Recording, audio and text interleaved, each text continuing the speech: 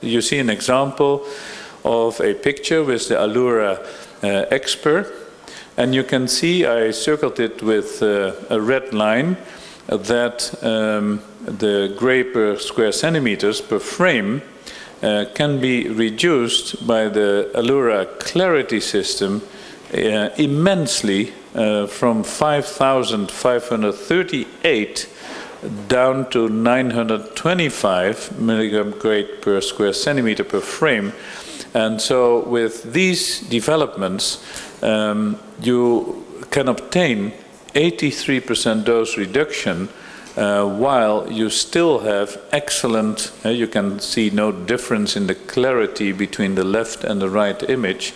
In the clarity, conclude that for the endovascular procedure, they have divided to 4 levels. The first one is standard EVA, the TIVA, and the second one is some more complicated, is the IBD or standard fever, just 2 renal fenestration and 1 SMA scallop. This is a level 2 complicated case. For the third and the fourth is the more complex fever and the branch stent for the thoracoabdominal aortic aneurysm repair.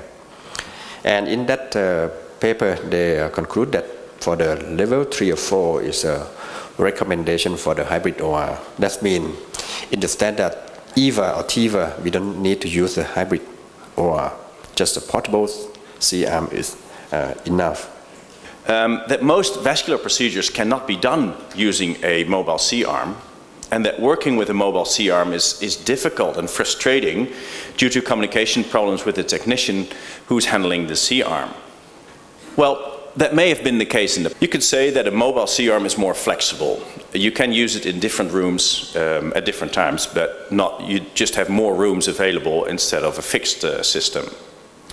The costs, of course, are far lower. You can buy about 5 C-arms for the cost of 1 fixed system. Most of the advanced tools, not all, but most of the advanced tools are possible with both systems, like subtraction, roadmap. All of these can be done with a mobile C-arm as well. Of course, penetrating power is larger or bigger in a fixed one than with a mobile arm, but I just showed you that most of the very complex procedures can easily be done with a mobile C-arm as well.